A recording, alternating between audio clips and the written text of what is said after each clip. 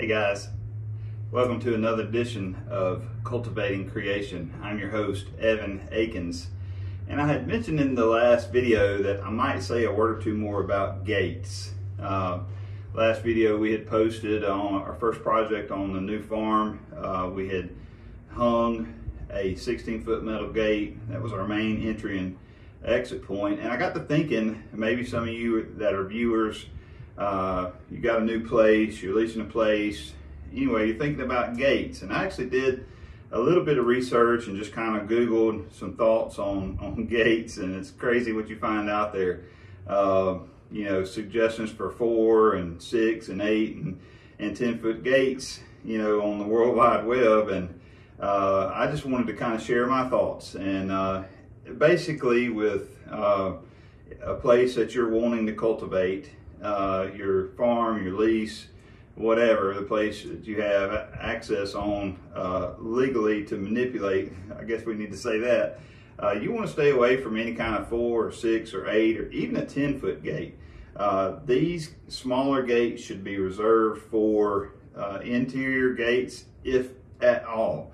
You think about those smaller gates. If you're wanting to get any kind of equipment in and out of that place, if you're wanting to get any kind of crop, such as on our place, we're going to be eventually, at some point in the future, we're going to be cutting trees off of there. If you're wanting to get 18-wheelers in and out of that, 4, 6, 8, 10-foot gates have no place as your main entry and exit. It was way too narrow. You might think about 12 and even 14-foot gates as maybe even too narrow. Maybe in certain spots, maybe it would work, but I would think if you go with a 12 or 14-foot gate, you're going to be pulling up those gate posts and you're going to be moving them to make for a wider gate is probably what's going to happen. So when you're thinking about your main entry and exit point on your place, if you have the ability legally to do it, if it's your place, if you have permission to do that, you need to think wider is better. Wider is better. I mean, just think about all the things that at some point in time you want to bring on your place. Skidders, 18-wheelers, cars, trucks, anything like that. You're going to need a good wide gate that you can swing all the way out and get anything in and anything out that you want.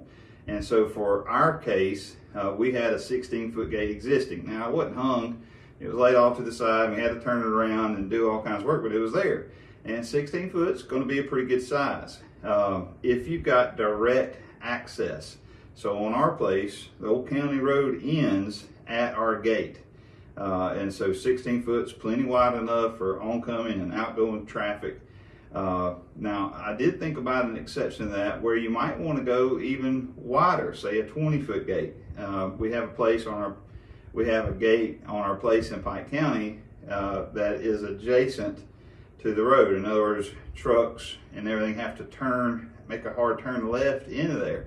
And we put that gate at 16 foot, and it actually could be wider. It actually is, and we've had this before. We've had forestry mulchers and all come, and we've had guys have to swing out, and it's close when they're coming in. So if you've got to turn into your gate, you may want to think about even a 20-foot gate. So here's some ideas. If direct access, you're thinking about a 16-foot gate, you don't have a gate, a neat idea would maybe be buy 2 8-foot gates, and you can swing them out, swing them in, lock them in the middle.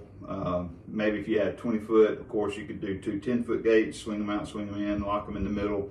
But again, back to the idea, you need to think, especially for that main entry and exit gate, wider is better. And I'll say this, even if it means a little more expense, even if you have to buy a little bit larger gate, you have to pay for the gate posts and all to hang it on, it's going to be worth your time to save you the effort later on if you go with a little bit wider gate. So just some things to think about the gates for the ingress and egress into your property. Wider is better. As I begin to think about that, and the more spiritual side of our conversation here on Cultivating Creation, it struck me as odd, maybe I'll say interesting, that spiritually speaking, the exact opposite is true. We said for our gates going in and out of our property, wider is better.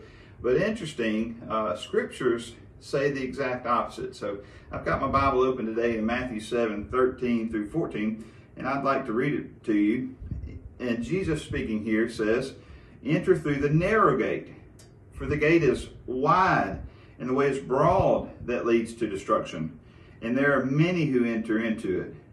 For the gate is small, and the way is narrow that leads to life, and there are few that find it." Isn't it interesting that spiritually speaking, we don't need a wide gate and a broad way. We need a narrow gate and a narrow path. And, we can talk a lot about what Jesus is saying there, but really you just have to look around in our world and listen to what society tells you. Listen to what this world tells you, and it tells you to live your own life, do your own thing, live life how you want to live it, follow your heart, and all these things. And the more we study Scripture, the more we see how erroneous and how very dangerous those thoughts are.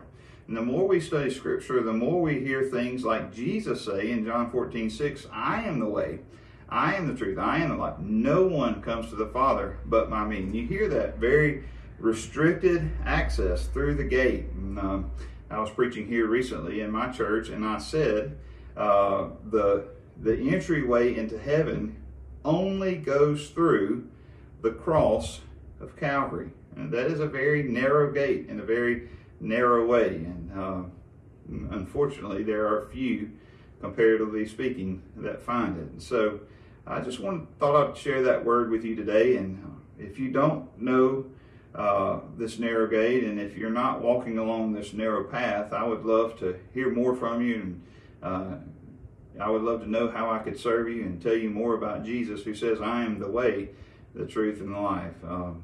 I'd encourage you, if you find yourself walking on that broad way, entering through that broad gate, and you're looking around and you're living your life and you're doing your own thing and you're finding out it's not really working, you know what?